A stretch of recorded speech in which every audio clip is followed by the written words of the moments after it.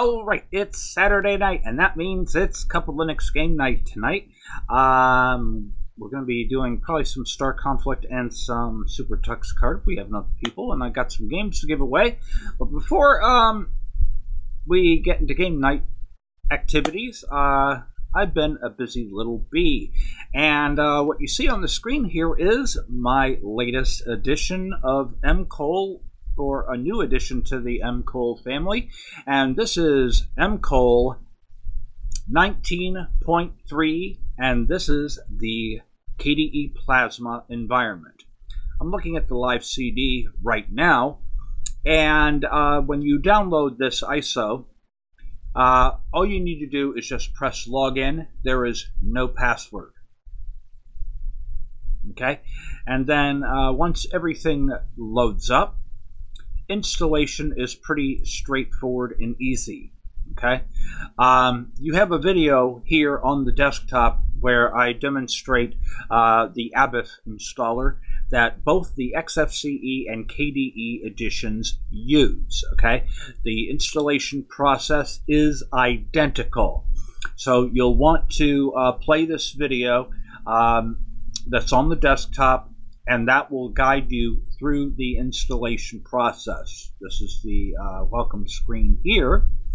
Okay, and for your convenience, I have a drop-down menu here. This is Yakwake, of course. We're on KDE, so we're using theirs. And what you do is you launch the drop-down menu and you press this little pin here, and that will keep the menu or keep the terminal on top. And then to run the installer, just simply run setup. Okay, now you're also going to want to make sure that you set up your partitions, and so for your convenience, I have included gparted for that purpose. There's also the KDE partitioner, but since most of you are probably used to using gparted, you got two different options here. So you can use gparted, or you can use the KDE Partition Manager, whichever one you want to. And then just simply going through the menus here, you can pretty much set up the drive however you want to. Now, something I did not cover in the installation video is when we are preparing for the installation, okay, and we mount the partitions.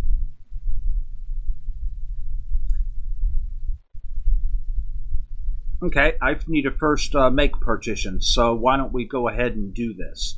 We'll just go to gparted.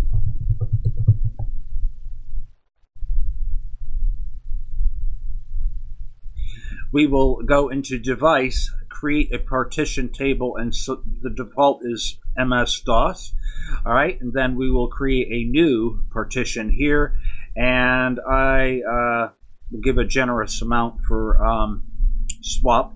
This is an acceptable size. ext4 is what we'll use. Select add, and then we're going to create new, and we're going to set this as Linux swap. Okay, once that's been added, we select apply,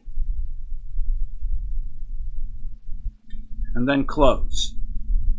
All right. Now that we've got our partitions set, we can go cancel here on this. Select mount partitions. Okay. Okay again. All right. It now detects we have devsda1 as our root partition. We're going to select OK. If we press skip, we don't get to have any fun options with this. We're going to select ext4 here. All right, and this is something I didn't demonstrate before, so this might be helpful for some of you guys. All right, you have some things that you can do with this. For instance, if you want to reduce the number of read-writes, you can select no A time.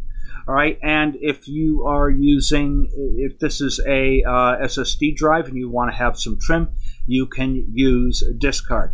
Google is your friend on this. If you want to know what all of these things do, you can just go online and look them up. But that's one of the neat things about using this installer, in that it does give you plenty more options than you would have on a graphical installer such as Calamari's. Okay, and so we're going to confirm that we're going to use discard and no wait time on that. Okay, and then the mounts are successful. We select our swap file. Okay, and then go back. And then we can, from there, install the base. And then everything you need to know in the installation is right here in the install guide video. You can unpin this for a moment. And basically, you know, I will take you through the entire installation process. Zip, bada, boom, good stuff here. So we have that. And pretty much, basically, this is just a simple run-of-the-mill Manjaro KDE desktop.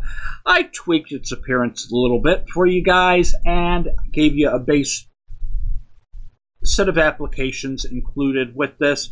Some tools that you can easily build on top of. So that, I know a number of you wanted to have a KDE edition, so I cranked on this and I put this together. Personally, I wish I had the whisker menu. That's the only thing that's keeping me from using KDE, because the whisker menu, well, it just lays out everything the way I like to work, the way I think, and they just don't have a whisker menu for KDE yet. And when they do, yeah. But, I mean, this is kind of close, I guess. But I just like whisker a lot more. And I just can't live without it. And plus, I like how GDK looks and everything, the way I've got my XFCE desktop. But this is a good option in its own right. So well worth your time to check it out. So there will be a link in the description. So now we have mCOLe in 2 flavors, in XFCE and KDE.